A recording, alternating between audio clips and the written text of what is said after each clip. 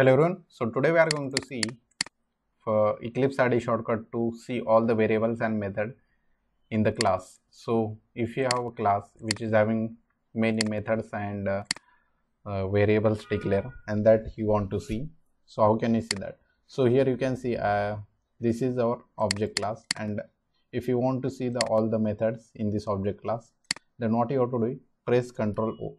So here you can see what are the methods present in the object class. So if you want to go to the any method, then let's suppose I want to go to the notify all. I click on that and you can see that you can go to here.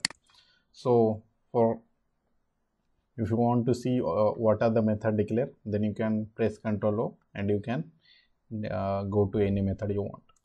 So this is about object. Let's see about this runnable. In this runnable we have only one method. So if I press Ctrl O, you can see that run method here. If I go to the string buffer, if I press Ctrl O, you can see that these are the variables, these serial version ID, then these are the methods and some constructors. You can see that. So if I want to go to the length, you can see that we come to here length. So here this is a user defined class I have opened. If I press here a Ctrl O, you can see that int a is a variable we have declared here, and this is main method. You can see that. So